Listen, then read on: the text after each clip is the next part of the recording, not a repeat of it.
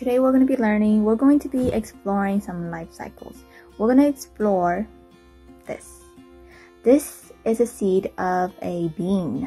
Look at this little seed. How does a tiny seed like this become a leafy plant? Alright, so we're going to go through this book. The book is called A Bean's Life Cycle. The author is written by Mary R. Dunn. Alright, you guys see the bean here? Remember, the seed looks like this. How does this little seed become this right here?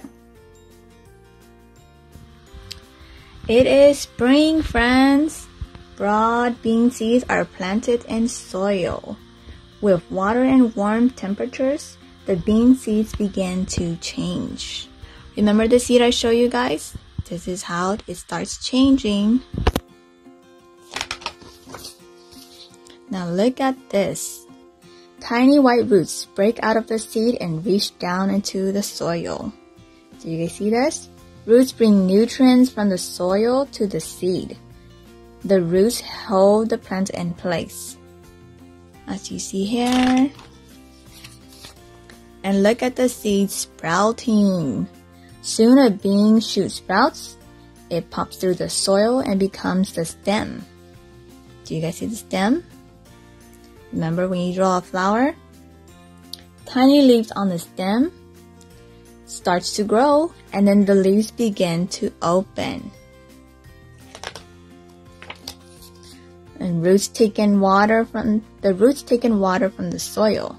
The stems carry water to the leaves, and leaves use water, air, and sunlight to make food for the plant.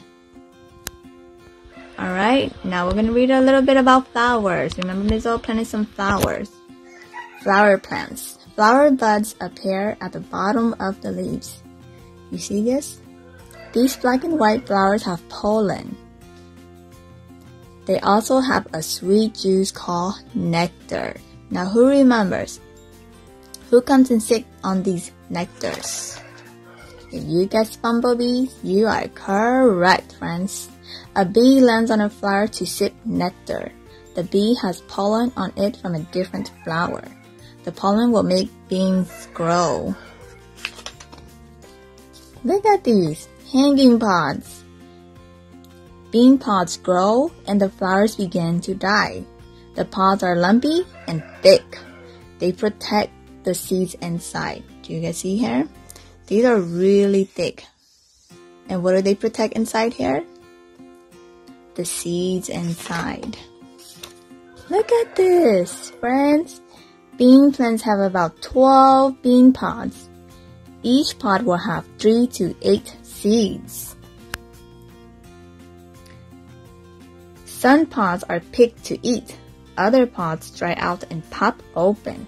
Their seeds fall out, and these seeds may become new plants in spring.